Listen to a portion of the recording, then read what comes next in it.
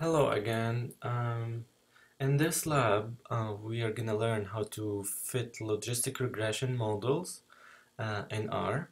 To do that, we are going to use the S-market dataset that we discussed in class. So this S-market dataset, it's the S&P 500 stock index, and what we are going to try to do to predict the direction of the stock market, whether it's going up or down on a certain day. This data set has 1250 observations and 9 variables. So first of all, let's load this data. We need to load the library ISLR first that has the data set, and then we need to attach the S-market data. Okay. If you want to learn more about the S-market data, since this is part of the ISLR library, you can use the help command or the question mark and then say S-market, and that should show you the help document here, where it shows you all of the variables. Here we have the year variable and lag 1 through lag 5. These lags are the percentage return for previous day, previous 2 days, 3 days, 4 days, 5 days. The volume is the volume of shares traded in billions, and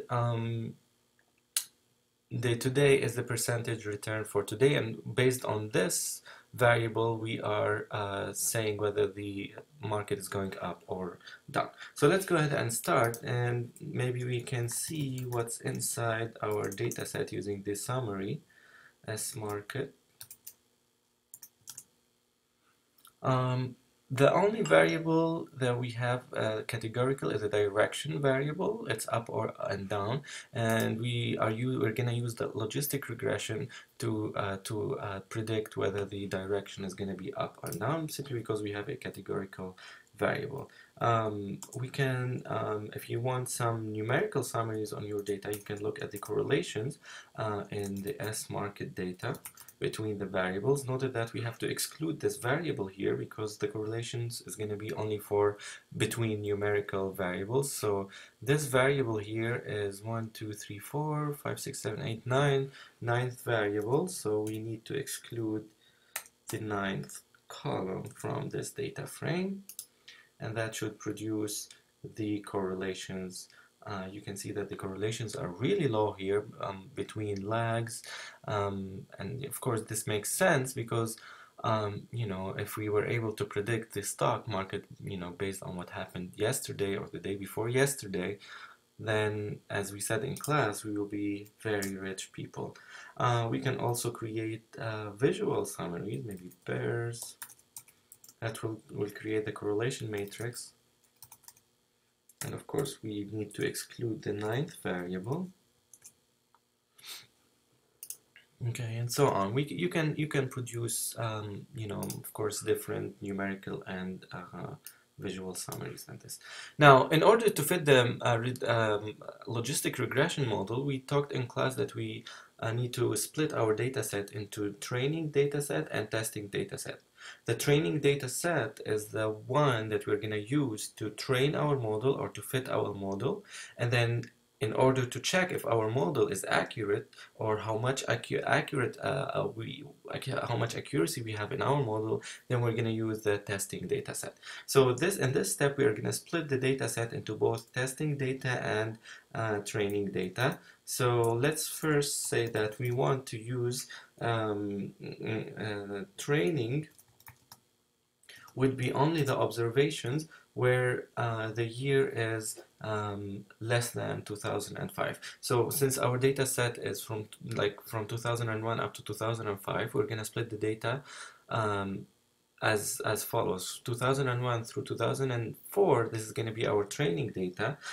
So the year variable here, note that year is a variable in our data set. We will want that to be when the year is less than or equal to 2004, or you can just say less than 2005. Okay, so that creates a logical vector, of course the same length as our data set or number of rows, but this only contains true and false. It will contain true only when the year is going to be less than 2005, otherwise it's going to be false. So with this logical vector, we can subset our data set into two sets, training data, and this is S market, which is our actual data, but now we want just the training rows, so the rows corresponding to only the true values that we have in this vector. That should produce a data set of 998 observations, and the rest should go to the testing data. So that's, if you want, you can actually say this is training. We can create a testing vector, which is just the opposite of training. Training. Okay, so the testing vector is going to be the same length as the training vector, but it's flipped. Whenever the training vector is true, it becomes false in testing, and so on. So we can say this is S market testing. Or if you don't want to use that, you can just you know, as we did in the lab, instead of using the testing command, you can just say not training, and it should produce the same thing. But for, you know, for the ease of you know, to be able to understand what's happening in our program, let's try to make it you know, very close to real English rather than program. And the last thing we want here, we want to also check the direction testing, because what we are trying to predict, we are trying to predict the direction variable in our data set. So we are gonna split direction and get on the direction for testing purposes later on in order to compare it to whatever we predicted using the testing data set. So that's going to be direction, and this is only going to include the testing data.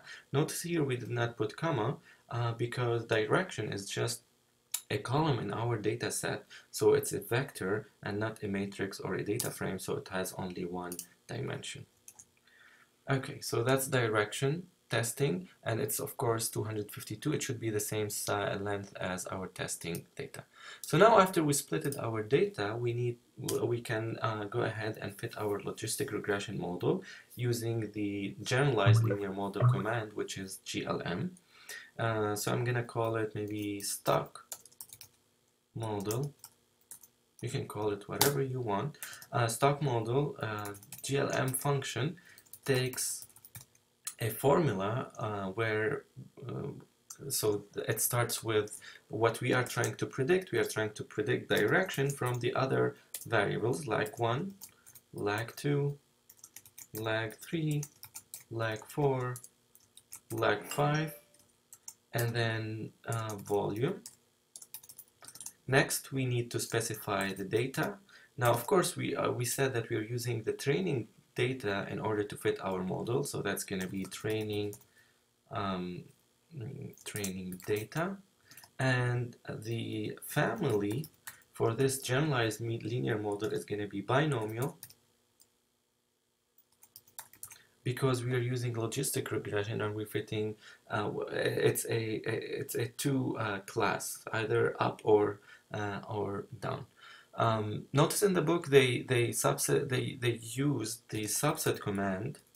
You can still use this command, but you and you know, specify the training, but then the data set will be the S market. I think it would be easier and to do it this way, but you can do it the way you feel is easier for you. Now we've fitted the model, we can look at summary of this stock model.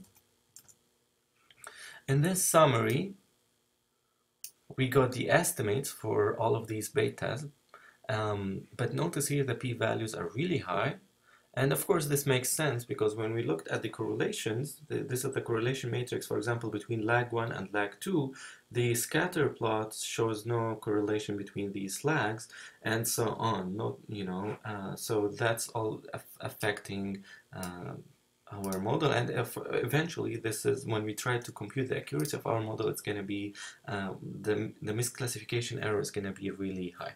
Now, to determine the accuracy of the model, let's test our model using our testing data set. So we're gonna first fit our testing data using the model we created using the training data set. So I'm gonna call model predicted probabilities. Using the predict function, we want to predict using the model that we created, which is the stock model, and the data set we are gonna use for to test our model is the testing data that we have here, and we want the type of prediction, since we are seeking probabilities, that's gonna be response. Okay, so these are the probabilities. Remember that logistic regression predicts probabilities and does not predict the class, whether it's up or down. Now we have to find a way to change these probabilities to the class of the direction for the stock, whether it's up or down. It's simple. We can say model underscore predicted direction. First of all, we are going to specify a vector that's the same length, of course, of the testing data, because we're changing these probabilities to a class. So we want to repeat down 252 times. And now we want to change the down to up only when the probability is greater than 0.5 in that particular vector. So model predicted direction, we're going to say that this is going to be up when using the when this probability is actually greater than 0.5.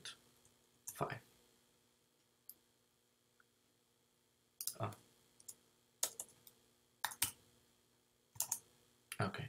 So now we have the predicted ups and downs.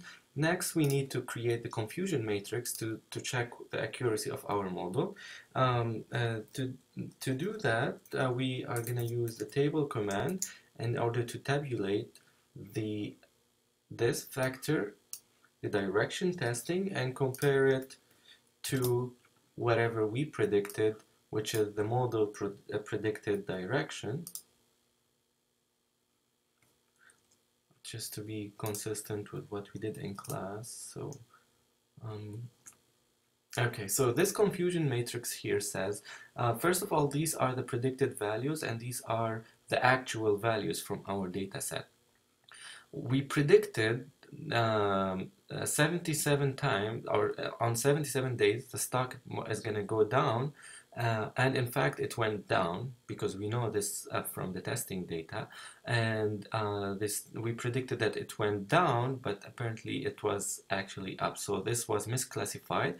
If we go on this diagonal of the matrix, we can look at the misclassification error. To compute the misclassification error, you can use the mean function and say when the model underscore predicted direction is different from direction